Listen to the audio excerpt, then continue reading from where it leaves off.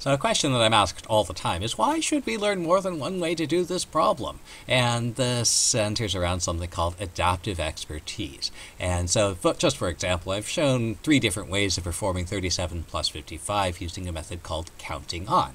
And so we had our 1, 2, 3 different ways of doing this addition. None of these are probably the familiar way you have of doing 37 plus 55.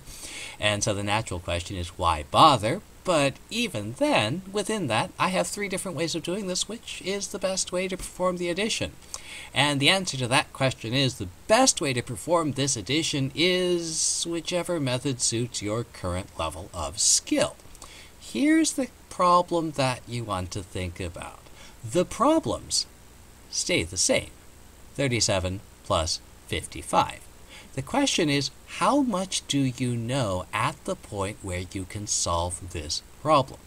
Now, if we use the standard algorithm for doing this addition, you have to know quite a bit before you can add 37 plus 55. On the other hand, if you know how to count, you can do 37 plus 55 well before you know all the other things you need to learn to do the standard algorithm. So if you know all of your addition facts, well, this third method here is actually pretty efficient. On the other hand, if you're still learning the addition facts, the first or second way is better, and the first way actually has the easiest additions to do. This first method here, the additions are the easiest to do, although it does require keeping track of what you have yet to add. So our second method, the additions are a little bit more complicated, but on the other hand, it makes it easier to track that I've added 50 and now I've added 5. Here, we have to do a little bit more bookkeeping.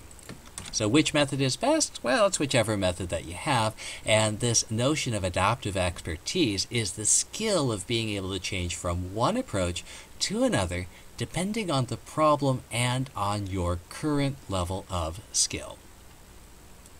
And again, more generally, this has been known in the past as if you only have a hammer, if the only tool that you have is a hammer, the only thing you could do is bash things with it. In real life, we have to be able to switch flexibly between a variety of tools. If I want to cut a tree down, I'm going to use a chainsaw.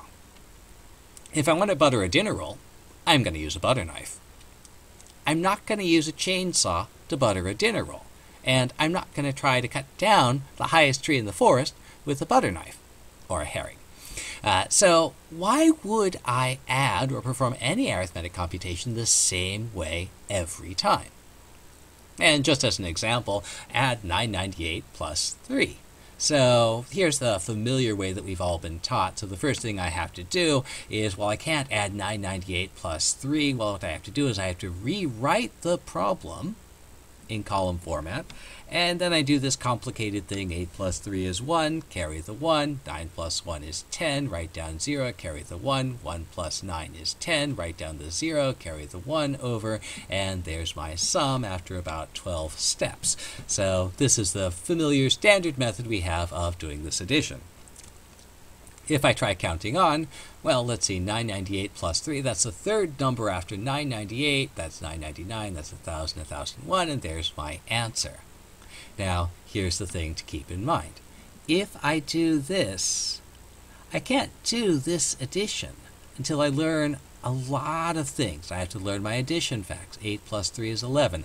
I have to learn the standard algorithm. If I get a 2-digit number, write down the 1, carry the 1 over the next column, and all this other stuff. I have to learn the standard algorithm.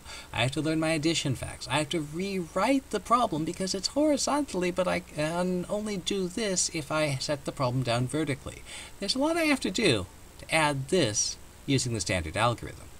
On the other hand, as soon as I know how to count, and as soon as I know what the names of the numbers are, I can do this addition almost immediately.